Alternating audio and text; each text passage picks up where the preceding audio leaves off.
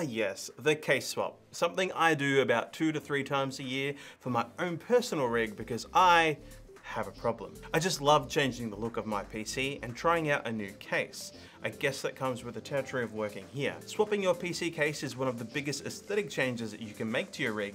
It's also one that if you're just a beginner, you can do with relative ease. But I totally get that for some of you out there, it seems daunting. But trust me, there's not all that much to it. G'day legends, Jono here from Thermaltake Australia, and today I want to show you, step by step, how to swap out your PC case. Now, I'm going to be explaining this with the assumption that you've already picked out your brand new case that you're wanting to swap into. That means you've already done your homework and double checked that it will fit your motherboard, has enough storage slots for your hard drives, has room for your graphics card, and has the clearance you need for any cooling solutions you use, as in radiator mounts for all-in-one coolers or good depth for large aftermarket air coolers. But if that's something you would like us to do a video on, comment down below and we can whip up video on things you should know before swapping your PC case. Otherwise, if you're ready, let's get started. Step 1, the unplugging. Yeah, that's not a word, but it sounds cool. Let's start off by switching your PC's PSU switch to the off position, removing all USB cables and audio jacks from the back of your motherboard. You'll then want to remove your display or HDMI cable from the back of your graphics card. Lastly, you can then go ahead and remove the main AC cable from the back of your power supply. We did this last just so the system has enough time to discharge. Step 2, removing the easy stuff. We're now going to remove your graphics card and your storage drives if you've got any, as they are the easiest things to remove and they also free up access to the rest of your hardware. Start by laying your case on its side. This just makes things a lot easier. Remove your side panel and then get to work by loosening the screws that secure your graphics card into the PCIe slots. Before we go any further, you'll need to unplug your GPU's PCIe cables. These are located typically on the side of the graphic card here. To detach your graphics card completely, you'll now need to reach in and press down or slide across this little release latch.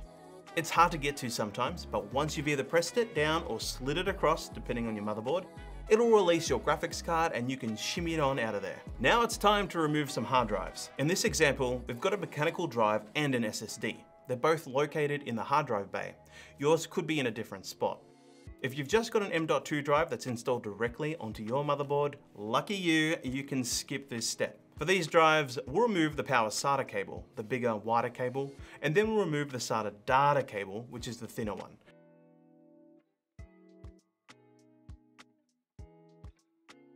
With the cables out of the way, we can now remove the hard drive tray from the bay.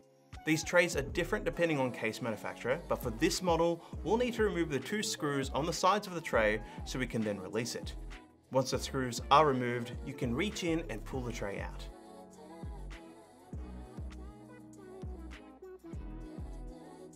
If yours are toolless, you can just pull the tabs apart like this to release your hard drive. We're going to repeat the same process for our SSD, but once the tray is out, you might have to unscrew the SSD from the tray. This may require a slightly smaller Phillips head screwdriver. Place a mechanical hard drive somewhere safe for later. These are very fragile and you do not want to have them near anything magnetic or drop them, or else bye-bye data. Step 3, the Unpluggening 2, electric Boogaloo. With a graphics card out of the way, it's time to reach down into the depths of the case and start to unplug things. Right now would be a great time to take as many photos as you need as a safety measure to see where every cable plugs into. We'll start by removing the 24-pin cable, which is generally on the right side of your motherboard. This big bloke right here. Don't be alarmed if the cable is a bit stubborn, that's totally normal. Next, we'll tackle the CPU 4+4-pin cable, which is located more often than not at the top left of your motherboard. Once again, this one may be a bit stubborn, but with enough confidence, it will come loose. Now we can get started on the smaller cables. There's normally a front panel audio cable here, so remove that.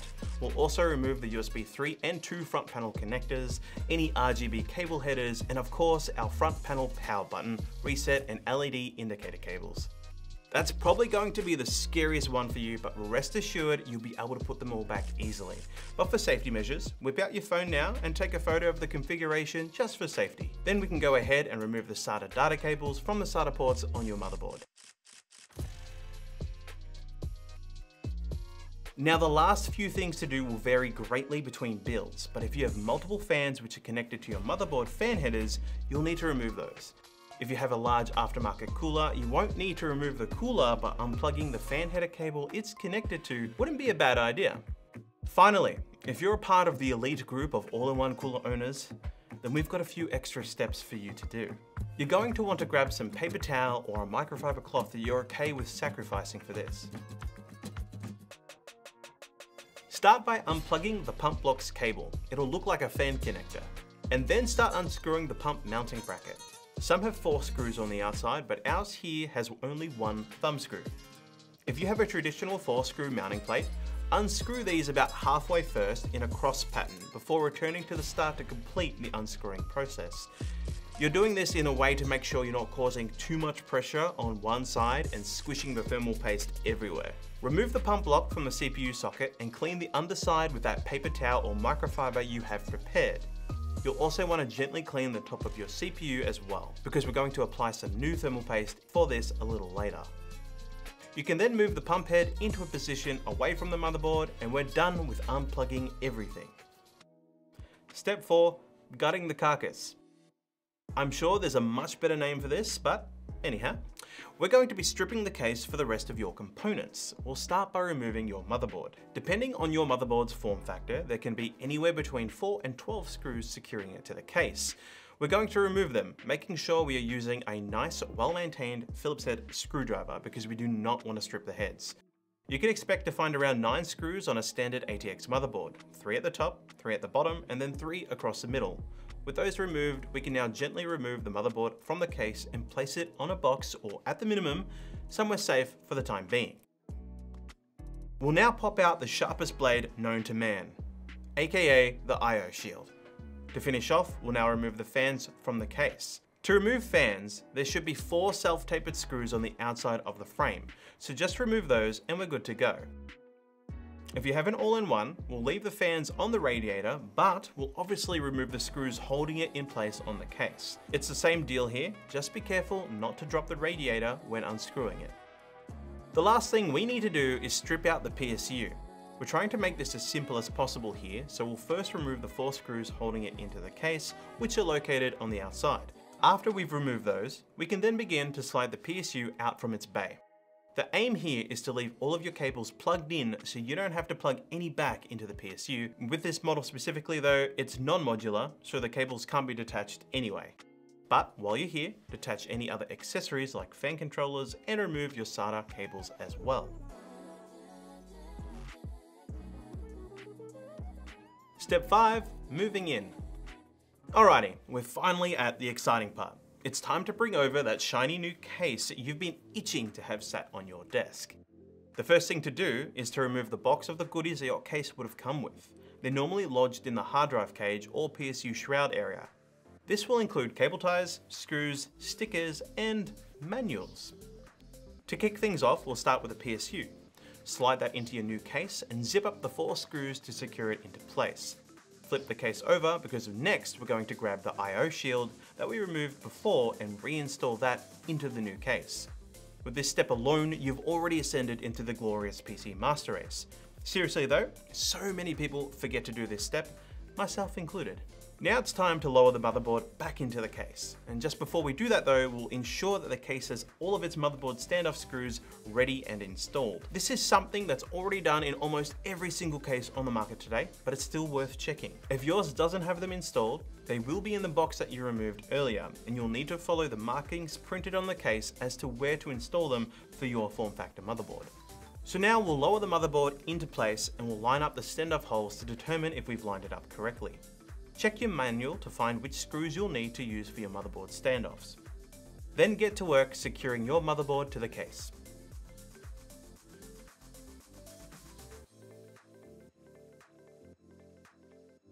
Step 6, it's cable time. Now comes the part that you're probably more worried about than anything, plugging in all of the cables. Never fear, this is straightforward, and you've also got those handy photos you took a little earlier to help you. You did take those photos, right? Let's tackle this beast one cable at a time. Start with routing your 8-pin CPU cable to the top left. We'll then push the 24-pin cable through the cable grommets and plug that in. Just like when removing it, it may take a wee bit of confidence pushing it to go back in. Next, we'll plug the CPU cable in. Now this cable should have CPU written on the side of it, but if it doesn't, the easiest way to double check that it's the correct one is if it splits into 4+4 mini plugs. Working our way down the board, we'll plug the two SATA data cables back in. These can only go in one way as they're an L shape. Now we're going to grab the bunch of cables that are attached to your case and weave them through any cable cutout areas we can find, so we can plug them in as well. Moving from left to right, we'll start with the front panel audio plug, which is your mic and headphones port on the front panel. We'll then move to the USB headers, and in this case, we've just got a USB 3.0 to plug in. This cable here is a USB-C cable, but we don't have that one on this motherboard, so we don't need it. And then lastly, the power button, reset, and LED indicator plugs. These differ greatly between motherboards, but are typically located bottom right on most of them. So just going to quickly cut in here, these headers are going to be different for everybody, so check your motherboard manual, but power switch, hard drive LED, power LEDs, they all plug into here. So they're very finicky, but that's why I took a mobile photo earlier to help you with that one, but it's not as hard as it seems. Step 7, reinstalling the all-in-one CPU cooler. I got a little less creative on that one. So this next part is if you have an all-in-one cooler to reinstall, but if you don't need to do that, all you need to do is skip ahead to this time right here. If you're still with me, let's get cracking. In this case, we need to remove the SSD mounting bracket here because our radiator mount is actually on the side of the motherboard. However, you'd probably be mounting yours at the top of your case or even the front. Either way, keep in mind the orientation of your radiator, the block, and the tubing. You can check out a video where we address the right way to install one here. Go ahead and secure your radiator to the case.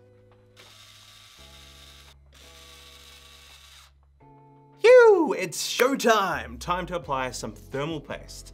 I like to go with a pea-sized blob approach. You can draw a Z, an X, or do whatever you like, but honestly, this right here is fine. Grab your all-in-one pump and we're going to mount it to your CPU. Just be nice and gentle with placing it atop of your CPU. You don't want to be squishing thermal paste everywhere. Tighten up the screws for your mounting bracket, and in our case, it's just that thumb screw. Don't forget, we'll need to plug the pump controller cable, the one that looks like a fan cable, back into a fan port on the motherboard. I normally go with the CPU_fan because I prefer the default power curve it gives, but you can also plug it into one that says all-in-one pump or sys fan. Step 8, I haven't got a title. It's time to get your hard drive on, or in. Either way, terrible joke. Anyhow, we're finally ready to stand this sucker up and reinstall our storage drives. Remember how I mentioned toolless drive bays? Well, that's what we're working with now. Push those side tabs in and pull the tray towards you and it'll slide right out. While the tray itself is toolless, securing the hard drive into the tray requires 4 small screws on the corners. Now look, I'm totally one of those guys that uses only 2 screws where I should be using 4 on most things. But here you shouldn't skip out. Hard drives are fragile, do the right thing. Once they're all in, push the tray back into the cage and it should click into place. Onto the SSD. This case has an SSD mounting bracket, so we'll remove that first and then place our SSD onto the tray. But remember to take note of where the inputs are facing. You want them facing the bottom of your case. Line up the SSD with the 4 mounting screw holes on the tray, then using the tiny screws, zip that bad boy up on all 4 corners.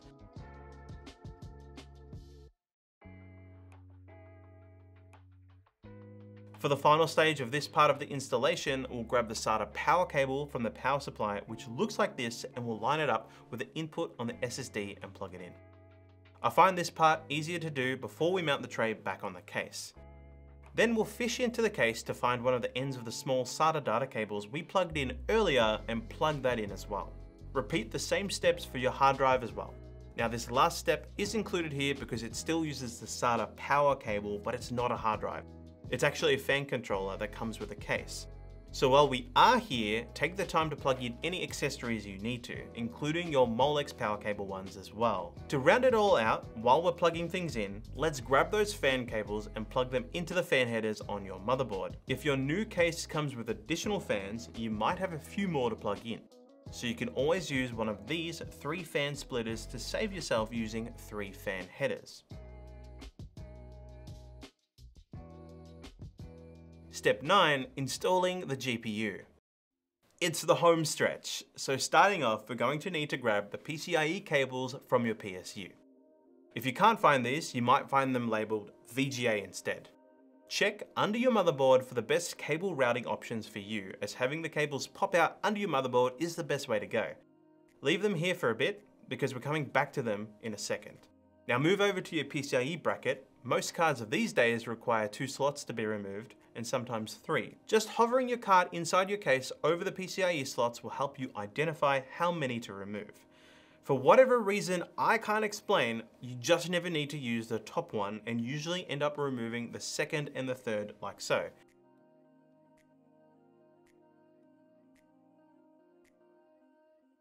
In this instance, I've got a safety release 2, so simply remove that and then remove the 2 PCIe brackets that you need. Shift the case onto its backside. It's now time to grab your GPU.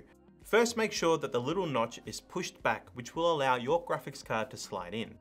Then line the teeth up with the GPU into the topmost motherboard slot and press that bad boy back in. You should hear a nice click, which will tell you it's installed the right way. Then secure the card back in place by screwing it in where we just removed those brackets. Now that the GPU is all secure, simply grab those PCIe cables we fed through before and plug those boys back in.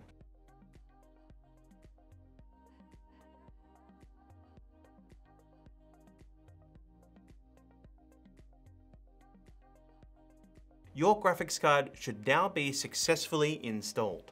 Step 10, which is optional, cable management.